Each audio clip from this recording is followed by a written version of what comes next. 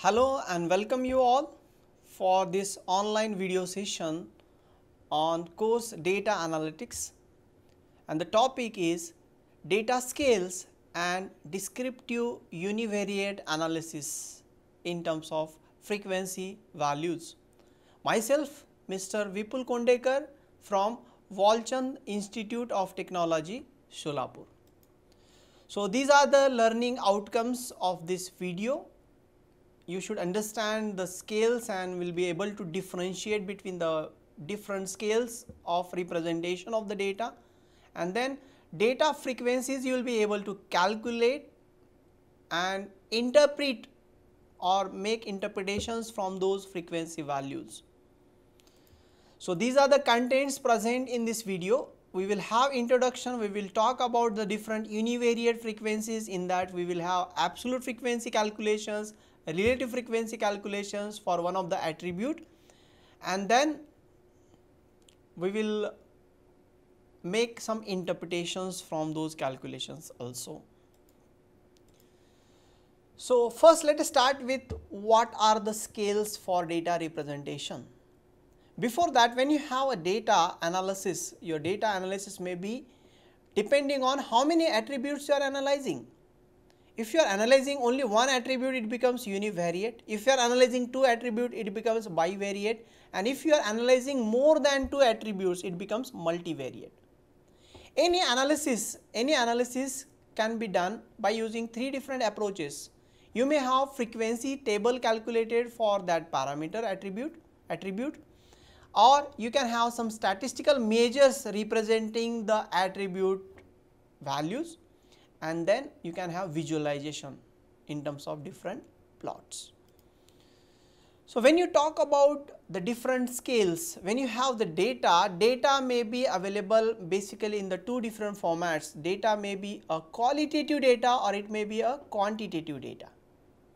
The qualitative data can have two different scales. Either it may be a data with the nominal scale where only names are given to the attribute values, or it may have ordinal scale where the names are there and you can have ordering of those names. The quantitative data can have two different scales. It may be a interval scale where the distinct values are there and the difference between the two values is equal. And finally, you can have a scale called as ratio scale where you will be having the distinctiveness, ordering is possible, as well there is a possibility of absolute zero value. So, that is the important property of the ratio scale. So, the data of ratio scale has got absolute zero value. So, this is the check table where these are the four attributes, and then if you have a nominal data, it will be distinctive only. But if it is the ordinal data, it will be distinctive as well, ordering is possible. If it is the interval scale data, so it will be distinctive, ordering is possible, and the spacing between the data values is equal. And finally, when it is a ratio scale data, see all four things are applicable. It is distinctive, ordering is possible, the values are equally spaced, and the absolute zero value is possible and has got some significance. See, definitely whenever you are having the scale representation for the data, when you are going from the nominal scale to the absolute scale, the amount of information goes on increasing. So, most information is observed if you have the data represented with the absolute scale, least information is observed when you have the data with the nominal scale. Now, just think how we can convert the attribute weight. Weight is the attribute represented in absolute scale, but how we can convert that to other scales, like how I can convert it to the ratio scale, interval scale or ordinal scale or nominal scale. Think and answer.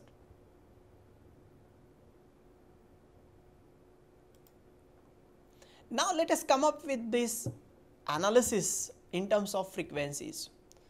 So, when you are analyzing univariate data in terms of frequency, basically when you say frequency is what? Frequency is talking about a repetition. Okay. So, a frequency is basically a counter which counts how many times certain thing is getting repeated. So, for univariate data you can come up with 4 different frequency values. So, first frequency value possible is called as absolute frequency. Absolute frequency. So, what is absolute frequency? It just counts how many times a particular value appears. It's like a batsman has played 200 different innings and you say he has made century for 31 number of times. Means indirectly you are talking about absolute frequency of scoring runs 100 is 31. How many times that particular value appears. Okay. Then comes relative frequency. Relative frequency calculations are in terms of percentage. So, it is percentage of times a particular value appears. A player has played 100 innings and in 100 innings for 25 innings he has scored, let us say 50 runs. So, then 25% is the relative frequency of scoring runs equal to 50. It is percentage of times.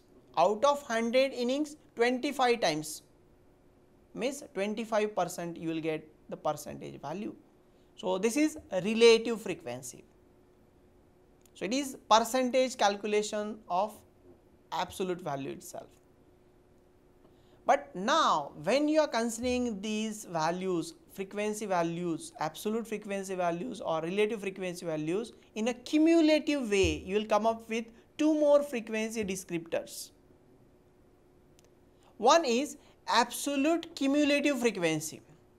It is cumulative frequency or cumulative value of number of occurrences for the attribute value which is mentioned and all values which are less than that particular value. Relative cumulative is again cumulative calculation of the percentage or relative frequency values. This you will understand better with the example. So, now if this is the table of data we are considering for the analysis of frequency. So, this table has got 6 different instances, 6 different attributes. Name, this is the contact list table stored. So, you have attributes like friend name, maximum temperature, weight, height, gender, company. And then you have got 14 different friends information getting stored here. So, 14 instances you have. And now let us say you want to make some frequency calculations. So, how you can make that?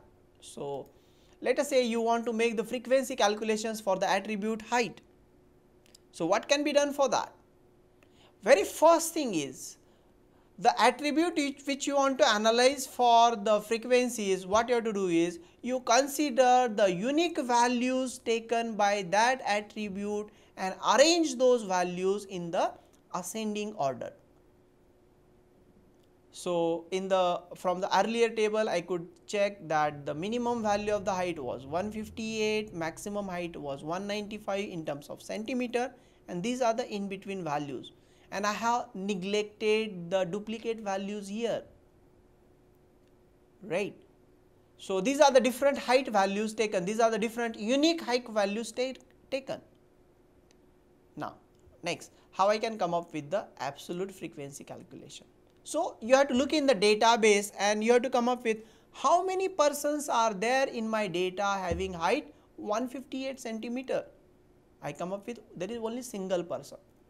If you talk about height 172, you observe that there are 2 persons in your database having the height 172. So, just look at here, is it true? Yeah. So, here is one person Carolina, as well here is Leah. So, these are the 2 persons taking the height values 172 only. So, that is why the absolute frequency of height 172 is 2. So, like that these all frequencies are calculated. Now, let us come up with relative frequency. So, what is the relative frequency of height 158? There is only one person out of 14 having height 158, hence relative frequency of height 158 is 1 by 14. In terms of percentage, it comes out to be 7.14%. So, 172 height, what is the relative frequency? So, 2 persons out of 14 means 2 by 14, and 2 by 14 comes out to be 14.29. So, this is the relative frequency value for all the unique height values. Okay. Now, if you are considering these height values cumulatively, these frequency values cumulatively, you will come up with the two more frequencies. One is called as absolute cumulative frequency, one is called as relative cumulative frequency. Now, let us try to understand the significance. Let us say, what is the significance of this absolute cumulative frequency coming out to be 10? It means that in your data there are 10 persons having height equal to or less than equal to 180. There are 10 persons. कौन से 10 persons है? तो 180 height वाले 2 persons है, उसके बाद 175 वाला एक है, 173 वाला एक है, 172 वाले 2 है. सो लाइक दैट ये यहाँ से ऊपर सारा आप समेशन अगर करोगे, you will come up with this answer as 10. Okay, and then what is the significance of this relative cumulative frequency? It is cumulative sum of relative frequency values. If you sum up all these percentage values, you will come up with this answer as 71.42. Okay. So, one point you keep in mind when you are preparing this frequency table, the last element in the last row of this particular column, absolute cumulative frequency, should come up with the total number of instances, and last element of this column, relative cumulative frequency, should be 100%. Because of the rounding effect, we are getting closer, but ideally this should be 100%. So, this is how you should get the results for the frequency calculations for the single attribute height. On the same lines, if you change the attribute, let us say you want to analyze for the company attribute. So, company can be good or bad. So, absolute frequency of company good is 7, means there are 7 persons representing good company, remaining 7 are representing bad company, and relative frequency is coming out to be 50% here.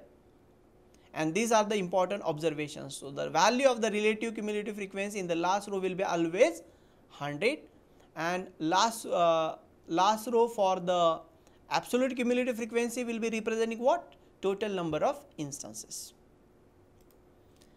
And finally, when you have these relative frequencies calculated, if you have a discrete attribute, then these relative frequencies can be used for having a visualization or plot called as probability mass function.